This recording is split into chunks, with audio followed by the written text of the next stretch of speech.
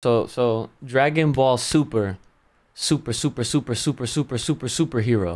is the next title of the next movie. What's going on, guys? Your boy Uchi back again once again. If you're new to the channel, of course, make sure you are hitting that subscribe and going along with what YouTube wants you to do, even though they'll probably recommend you other videos of mine, even if you don't subscribe. But hey, I'd appreciate it if you did, because it helps out the channel. In other news, the big talk of the town right now is Dragon Ball Superhero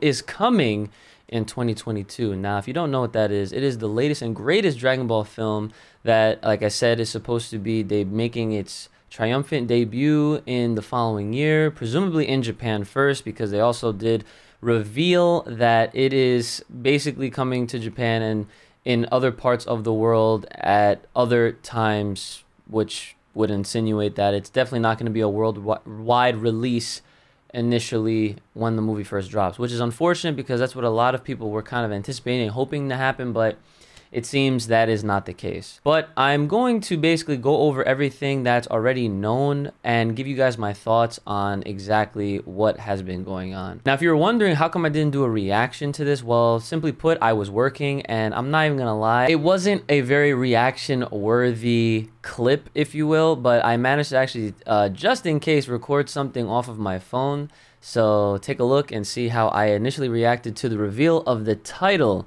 of this film. Dragon Ball Superhero! What? I told you. So really quick, just to, give you guys a look and see exactly what this is all about right here. Dragon Ball Superhero is again coming out 2022. And they also have a dedicated website to it, but usually right here, this is the official Dragon Ball site, as you may already know. You can check it out. Link will be in the description below. You can see exactly what they were talking about, some quotes, and exactly what was going on during this Comic-Con at Home panel. One notable thing that I guess I could throw out there and shout out Kageyama-san, who is the singer of Head Shala, or Shala Head Shala, of course, a very iconic song, and not just Dragon Ball, but anime all in all. And it was awesome to see him perform it live. He basically opened up the presentation, but again, the presentation was just there to kind of give us our first glimpse and our first look at this movie. So details that we got from this, we simply were just told a lot of things in relation to how excited they are to reveal more later on, and just a lot of teasing. It's kind of what you would expect, run-of-the-mill kind of information, where they're not necessarily gonna give like a lot of information at the start of it being officially announced, but it is nice to see more exciting brand new Dragon Ball mainline things coming out along the way. So we're gonna have another year of anticipation, speculation, theorizing, and whatnot for the next foreseeable 365 freaking days. Because as far as I'm concerned, if you're gonna ask me, Uchi, when do you think this movie is gonna drop? Well, I figure in Japan they might get it as maybe, best case scenario, they'll get it next spring. But if we're gonna look at the track record and see when the last film was released in Japan, which was Dragon Ball Super Broly, they got that, I want to say, around December of 2018. We didn't get that until January 2019, basically like a month after. And if you were lucky enough, there was some early screenings, but those were invite only. So if you're someone like Geekdom or anyone in the industry that are like high up there, I'm pretty sure, if I'm getting this right, they did have a screening in like November of that 2018 year, so they were able to see it hella early. Might have been December as well. I don't really remember. It's been a while since then, but all in all, here we are. Let's go ahead and look at some of the artwork that was shown off, and then of course we'll end it with the teaser video that was shown off, which is kind of the biggest portion, I should say, in regards to some other topics in relation to this film. So right here we have our glimpse of our first new character, or characters. It's not really known exactly what or who or where this person came from, what their involvement is. Apparently this character is obviously brand new, but they're apparently going to play a very important role. And honestly, I'd expect that from them, because a lot of times when, you know, they make new movies or new anything, so, you know, in most cases, the new characters are, I guess, in a way supposed to play a new role, because why would you introduce a new character? You want us to, you know, give a crap about them. So it would make sense that, yes, this, you know, new character would play an important role. What that role might be, who knows? If it's like any other kind of very Dragon Ball formulaic role, it'll most likely be a character where they might butt heads with the main roster, like Goku and Vegeta, and then end up befriending them by the end of the film. Who knows? Of course, we have our look at Krillin in his police gear, right? And then most notably, I'm gonna leave Pan for last, but that is Pan, right? I just want to show you guys Piccolo really quick in his getup without his cape, and then Piccolo with his cape. Now, a little bit of things that they wanted to note was that they paid more attention to the inside detail of his cape being now like a light shade of blue. It's not all white, which, I mean, I guess I don't know if you really consider that important, but I know for most fans, stuff like that most likely wouldn't be a huge concern. I feel like little bits of detail like that, I mean, is very cool to, I guess, talk about for the very hardcore, that, or maybe people that are really into like design portions of whatever. I mean, to each their own. But obviously I don't really see this being that important, considering that I don't think it's going to play an integral part in the overall story. I'm sure a lot more people are more concerned with what the movie's going to be about, who's going to be involved, so on and so forth. They also wanted to pay attention to the fact that these, like his shoulder and bicep, like these muscle parts are now yellow rather than, I think they said purple or blue. I don't remember what they said exactly in the presentation, but they paid a lot of detail, or they paid a lot of time just talking about that kind of stuff, which, I mean, like I said, to each their own.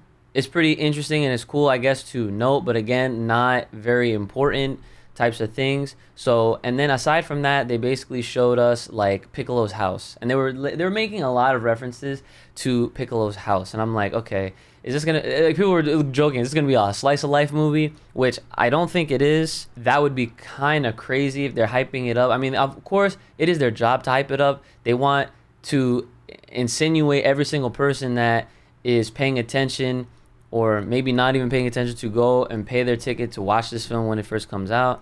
It is Dragon Ball. I'm sure it'll make a lot of money, but we'll see how that goes. Now, last but not least, I wanted to talk about Pan, okay?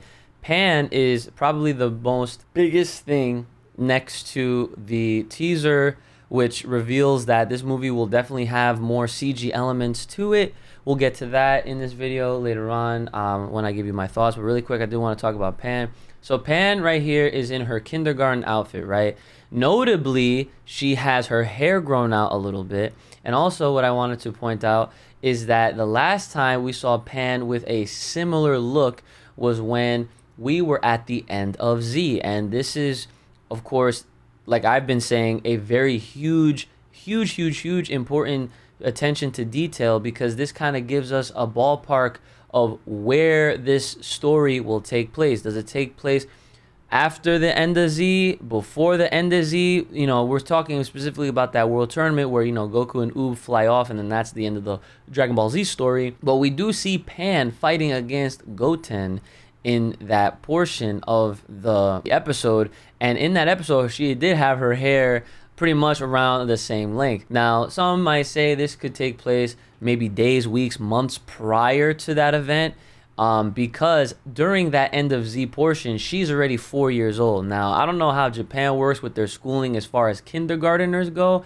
but sometimes I wouldn't be surprised if they were to have their youngins start kindergarten at age 4. I mean, they do high school different. They pretty much do a lot of the grade schooling different than, you know, what I'm used to, at least here in the United States. So I wouldn't put it past them to have their kindergartners be going to school at 4 years old. I just, you know, and that's not that big of a deal, but it is when we're talking about this. So if you're asking me, Uchi, what do you think? Where do you think this takes place? I really do want to lean towards this definitely taking place towards that end of Z, time frame. And then also I just want to throw out there that, listen, they are trying their damnedest to really squeeze out as many arcs as they possibly can from where the events of Kid Buu being defeated all the way until this end of Z portion. That this 10-year skip, this 10-year gap has all been super. In case people forgot, this has everything that we've seen: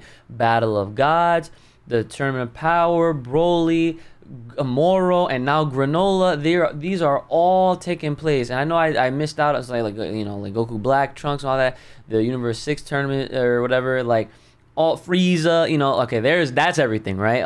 All of these things have been taking place in this 10-year gap, despite that they technically already dug themselves into a retcon situation, because I did the math, and as soon as I believe they started doing the Moro stuff, and especially going into this Granola arc now, they have already basically kind of like started rewriting the history as we've seen it in regards to that end of Z portion, because right now everything that's been going on is like, you know, kind of like its own thing. And I guess it is a plot hole at the end of the day, because the timing is just all off. I could do another video talking about that, because I don't want to, you know, take too much of your time today, but that is something that's really important to note. With me saying all that, I just feel like if this movie is to be like the final act leading into that wrap up of, okay, all of this is super, and now after this film we're gonna potentially go into brand new territory, that you know, at that point onward, it's like the next question is, okay, what are they going to be taking from GT, redoing, or what's going on? You know, that's the questions that I'm sure a lot of folks are, you know, that have been asking, that are just wondering, and so on and so forth. So yeah, that's why I think Pan right here, looking at her design right there, is a very nice indication as to what could, where this movie could be taking place. And I'm praying, I really hope that it is at this end of Z portion, so that we can move on from this 10-year gap that, like I said, they have already written themselves into a plot hole. Okay, so the last thing obviously is the trailer, which, you know, you can find this essentially, you know, anywhere. Like literally everybody has been retweeting it, they've been reposting it and whatnot, and this is literally it, right? So, you know, Goku does his little hop, skip, kick, pose, and then boom, Dragon Ball Super Hero 2022. The release schedule may differ depending on the countries and regions. So there's your proof right there. And that goes without saying that, you know, Japan is most definitely going to get this John first. I will leave this on like repeat while I talk about it. So the one thing that I definitely want to note right here, guys, is clearly this is a tease, right? And the fact that it is a tease, we should all really take into consideration that this is not the final product, meaning that this is not how the animation will look. This is our first glimpse at it, but it is not guaranteed or confirmed that boom, that's it. Things improve, things change over the course of a production. And yes, this does look like Goku is straight out of a video game. It does look like they took maybe some kind of Unreal Engine or whatever programs are out there that you make video games with. It does look like they took him out of a video game. It looks like this movie is about to be on some video game level stuff. And you know, and there's evidence of this just because his hair barely moves. There's really no lighting when you come in on him. You know what I'm saying? Like, you know, he's just he's very stiff for the most part, right?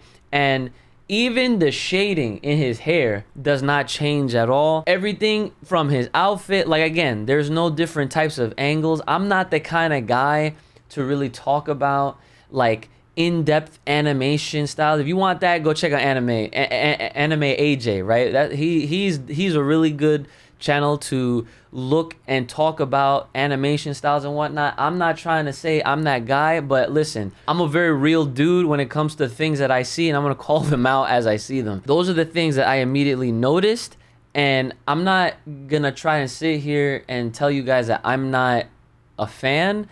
Me personally, I would have wished that they stuck with the Shintani style, with how they did Dragon Ball Super Broly. I thought that animation style was super clean, crisp, and it was very. I feel like it was a very interesting and adaptive way to, I guess, kind of complement the manga in a sense. I'm wondering why they decided to go with this format of animation style, but we're gonna have to see. And again, I don't think that this is the whole movie's gonna look like this. I feel like it's gonna be, you know, a blend between 3D and 2D at the same time. We're gonna have to wait and see more trailers. Again, this is a teaser. I'm more than positive that it will get improved upon. And again, a tease is only supposed to just give you a tease, and that's literally it. So let's not put all of our eggs in one basket. Let's not try to dissect this way too hard, because there's only a certain extent that you can realistically talk about as far as plot, where this could go, like, so early on. Obviously, as a content creator, and I'm sure there's been plenty of others that have already talked about this, and they've tried to really milk the crap out of this, there's really not much you can actually say outside of what has been shown to us.